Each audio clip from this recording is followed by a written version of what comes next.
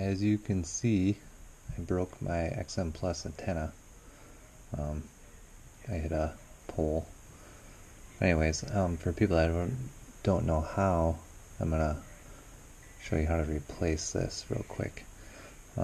It's not too difficult, and I get the antennas, which are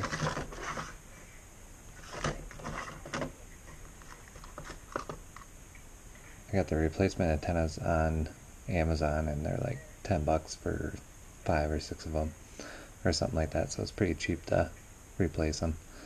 But yeah, I'm just gonna take out the receiver and go from there.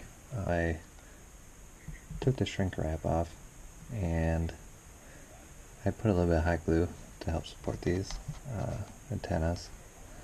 I'm just going to remove that. Just pull that off.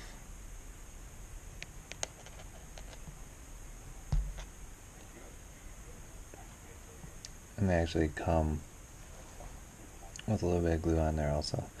But to take them off, it's basically just kind of pop it off and pull it. And that's it. You can see it's popped off. I'm just going to clean up some of this glue that's around here.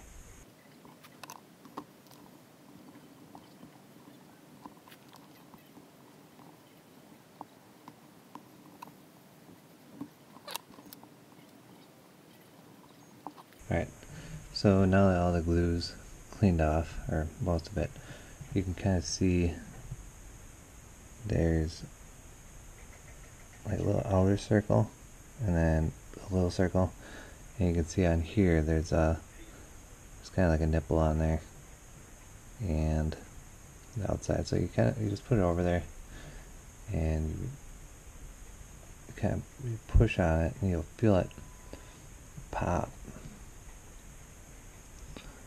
once it's on there.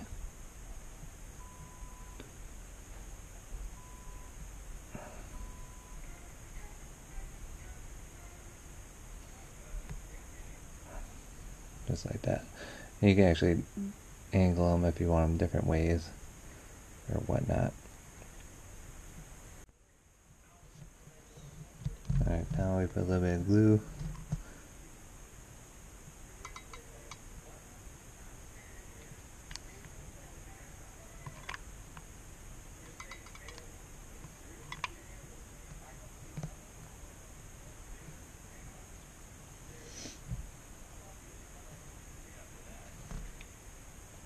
You can see how I did that.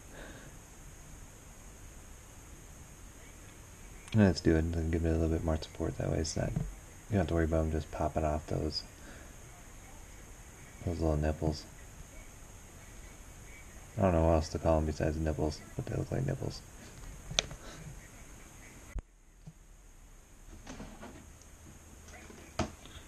And now that the hot glue's dried, we're just going to put a little bit of shrink wrap on here.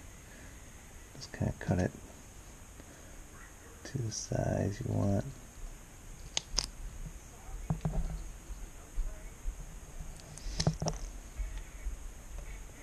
I just put the shrink wrap on that way it doesn't short with any of the carbon fiber that's on the frame. I put it inside there.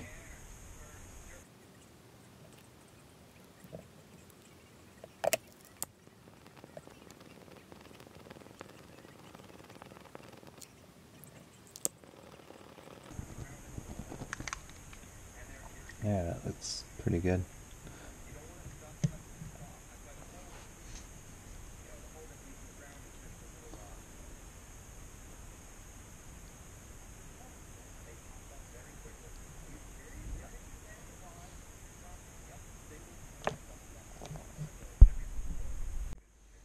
Alright, just the last part.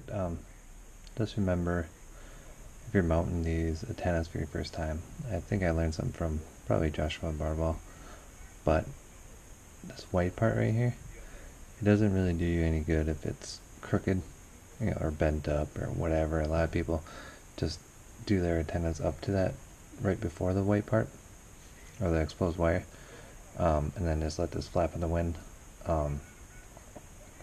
And that's really not the best, because you really want it to be straight That way it gets the full 2.4 gigahertz frequency. So if it's crooked, then it's not going to be as good signal. So that's the main thing. So usually when I cut my zip ties I use as antenna stands, I do it right above there. That way I have this all the way straight, and then usually I put shrink wrap all the way down it. But yeah, that's about it for this tutorial. If you have any questions, just leave them below. But yeah, glad I can help you.